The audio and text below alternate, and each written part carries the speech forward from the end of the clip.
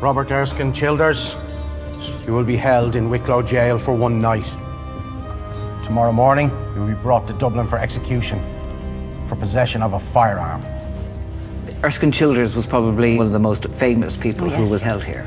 Yes, he was. He was held overnight before he was sent to Dublin for execution.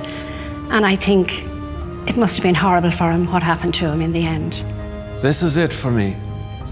Tomorrow I am to be sent to Dublin for execution. Can you believe that I, Robert Erskine Childers, have been arrested and incarcerated in this jail? I who have done more than most to help the people of this country. Yes, I was born in England. Yes, I was once a supporter of the British Crown. But all that I have done for England is now to be ignored, as I have become a believer in Home Rule, and believe that the Irish people can govern itself, free of the iron-fisted grip of the British Crown. A man who had been very much fighting for Irish freedom alongside the like of Michael Collins, and he had actually received the revolver that he was found with from Michael Collins in Glendalough House, and he was brought here and held here before being brought to Beggars Bush in Dublin, where he was tried and executed.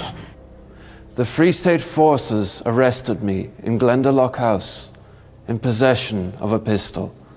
For this, I am to be sentenced to death.